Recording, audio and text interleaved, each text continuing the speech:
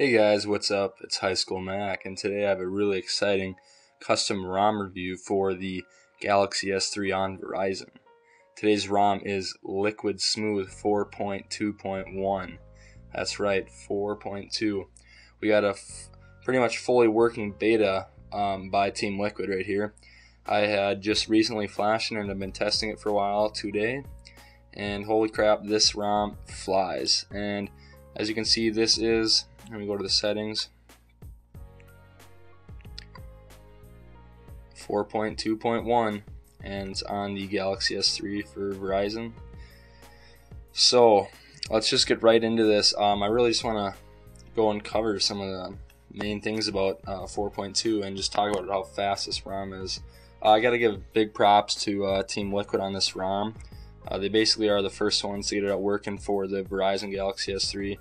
I know there are some official signage mod 10.1 nightlies out right now, but apparently they have broken data. And as you can see, I'm connected to 4G right now. Calling, texting, everything has been good. I'll just go and show you a quick speed test. I don't usually like to do this, but just to show people that the 4G is working great. I just ran one recently. You can see the results are pretty fabulous. So no problems there with speed, and so perfectly working internet. I have heard word that some of the only bugs have been NFC. For some it's working, for some it's not, and that's actually been a problem with a lot of AOSP ROMs. I'm pretty sure a fix for that is flashing certain zips or coming from a official TouchWiz ROM to AOSP ROMs.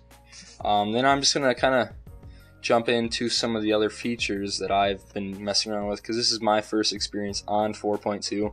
And right away you're going to notice we got a new clock app. So you can see the clock is really nice with the bold lettering here, and to the right we have a stopwatch, which is really nice. And then we also have over here a timer. So it's nice having this new clock app. I have to say it was a much needed update, and I'm glad to see it. Okay, so into the next big feature, and that is the almost built-in swipe gesture typing. So I'll just give you an example of how nice and fluid it is. I'm not the best at it yet, but I'll just try to get the point across.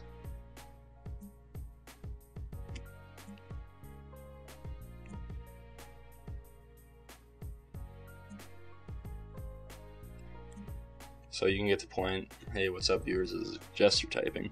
So everything's very fluid and smooth there.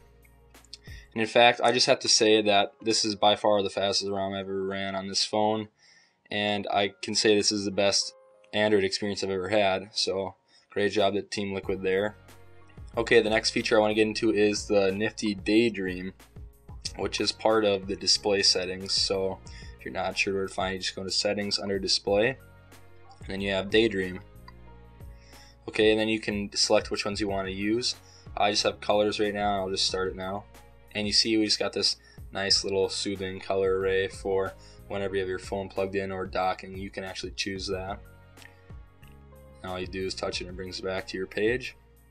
Obviously you can do clock, and this looks really nice too. So these are just nice little add-ons that 4.2 has over 4.1.2. And obviously right here you can see you can select your own photos. Okay, so this brings me to the next big feature, and that is lock screen widgets. So I'm going to just lock the screen, unlock it, and you see here's the default one, and I can just swipe left to right and I can add them. I've already added these. I don't have any messaging in there. My inbox, you can see I can scroll, everything's really fast. Go add a new one. It gives me to select from these options depending on different apps you have installed. So now I'm back in the home screen. Let me just go back. Okay, so this is going to lead me to the next feature, which is camera. So I'm just going to swipe over, and it's going to jump right into camera. Okay, so you can see we're in camera now, and you can see right away that we got this autofocus feature coming up, and it just keeps going, and this lets me snap pictures off. The next feature I want to cover, so as that's going, I can go up anywhere and just hold. I have all the settings through here, and I can adjust all of these, and it's a really nice feature that I can just tap anywhere and do this. And I like the way that Google's implemented this. type of touch interface, and I'd like to see it in future updates. That's one of the other big things of camera. And obviously photosphere is another huge part of the newest camera, but we won't be seeing that in this build right now, because as of now photosphere is only on the Nexus devices, so I'm sure you'll see some type of mod in the future that lets us use it on other devices, but until now this is what we have. So that's camera, and it's a really big feature of 4.2.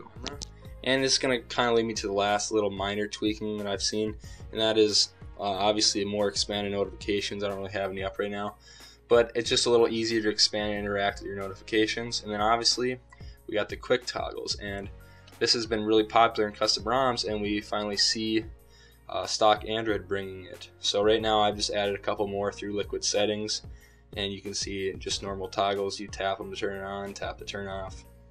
So I just go right into settings like here.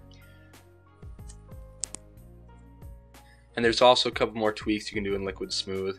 Obviously, as we see these ROMs get more stable, we will see more features brought in, and I'm really excited to see the future development of this phone.